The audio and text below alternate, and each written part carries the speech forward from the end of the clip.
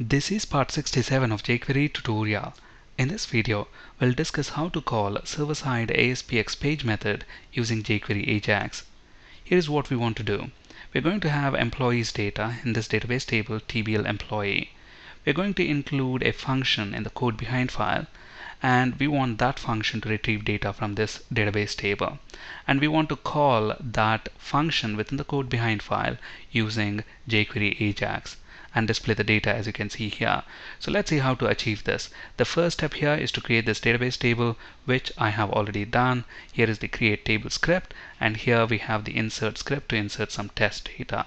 I've already executed this script. The next step is to create a stored procedure which is going to retrieve employee by ID. So this stored procedure has got an input parameter ID. This stored procedure is going to retrieve ID, name, gender, and salary columns from employee table, where ID equals whatever value we pass in for the parameter. So for example, if we pass employee ID 1, this is going to return us that employee's details. Alright, so let's now flip to Visual Studio. So from the ASP.NET Web Application perspective, the first thing that we need to do is include the connection string within the web.config file. So this connection string is pointing to our sample DB database, which contains our employees table. The next step is to add an employee class to this project, and this employee class is going to represent this employees tblEmployee table. So let's go ahead and add that employee class.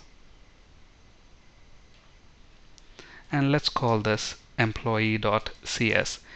And this class is going to have 4 properties: ID, name, gender, and salary, which are going to correspond to these columns in tblEmployee table. In the interest of time, I have already typed the required code for those properties. So let's copy that and paste it within our employee class. Notice all of them are auto-implemented properties.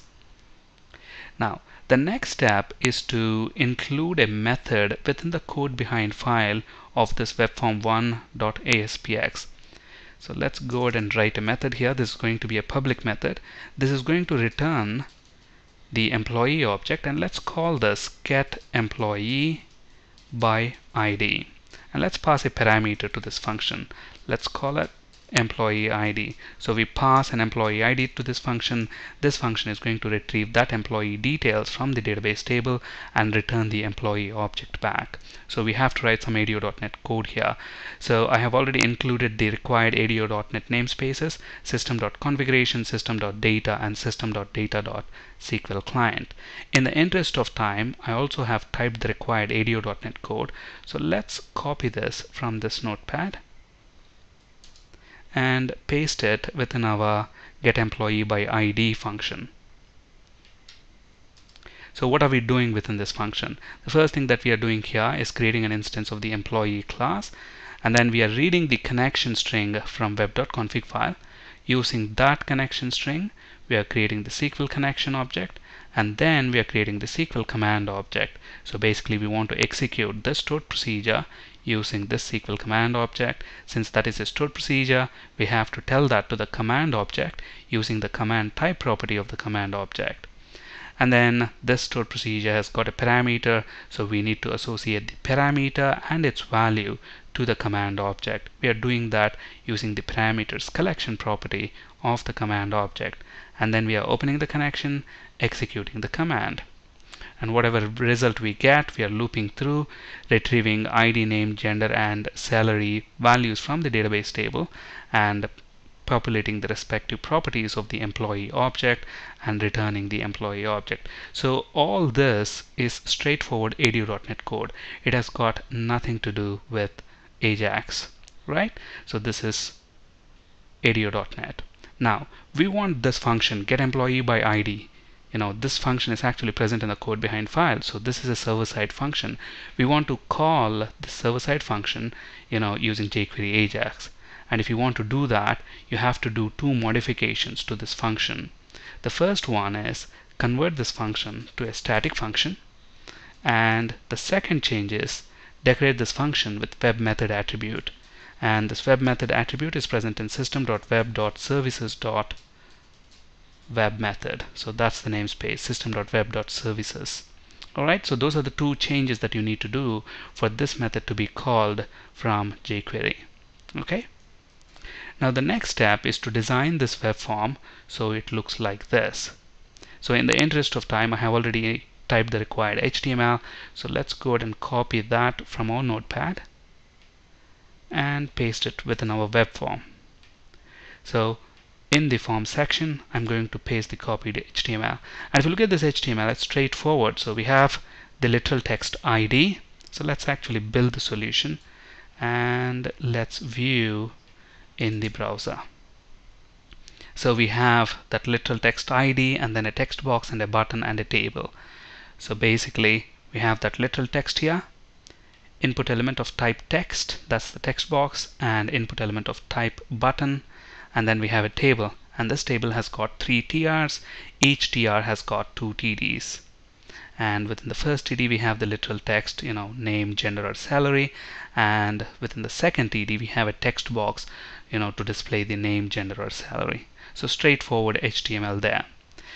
I also have the ready function wired up within the script section. Okay, so now when we click the button, we want to retrieve the ID that the user has entered in this text box, issue an AJAX request, call the function in the code behind file, retrieve the employee data, and then display name, gender, and salary within these 3 text boxes. Right? So let's see how to do that. So the first thing is we need to wire up click event handler to this button, BT, and get employee. So since that is an ID, let's use the jQuery ID selector, find the button, and associate a click event handler. So let's find the text box where the users enter ID. The ID of the text box is txt ID. So let's use jQuery ID selector again, find the text box, and use the val function to retrieve the value the user has entered. Let's store it in a variable. Let's call it empID. Now we want to issue the AJAX request. So let's call the AJAX function, and we need to specify the options. So the first option we need to specify is the URL. So what's the URL we want to call? We want to call this webform1.aspx, and within that web form we have a function. What is the name of the function? GetEmployeeById. So that's the URL that we want to call, webform1.aspx /getEmployeeById. Let's issue a post request, and to specify that I'm going to use the method option, and let's specify the content type that we will be sending to the server. So the content type that we are going to send to the server is application/JSON. So since we specified that we are going to send a JSON string, the data that we are going to send to the server need to be converted to a JSON string. And there are 2 ways we can do that. You can do that by hand, or you can use JSON.stringify method. I'm actually going to do that by hand. So within the string we are going to have this JavaScript object, and what is the name of the parameter? The name of the parameter is employee ID, right?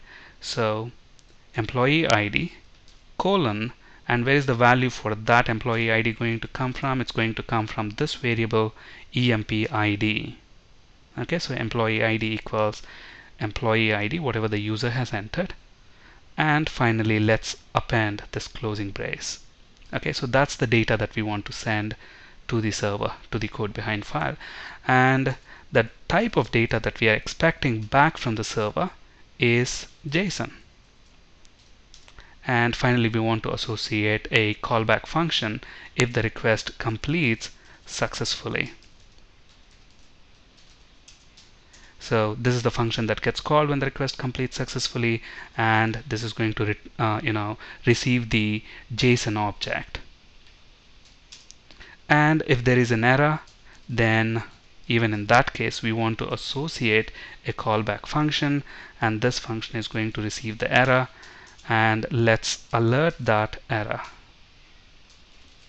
Okay, alright, so if the request completes successfully, what do we want to do?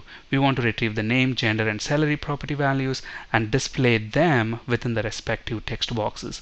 One very important thing to keep in mind here is that the JSON object that is returned by ASP.NET will have property D attached to it. So if you want to retrieve name property from this data object, you will have to use data.d.name.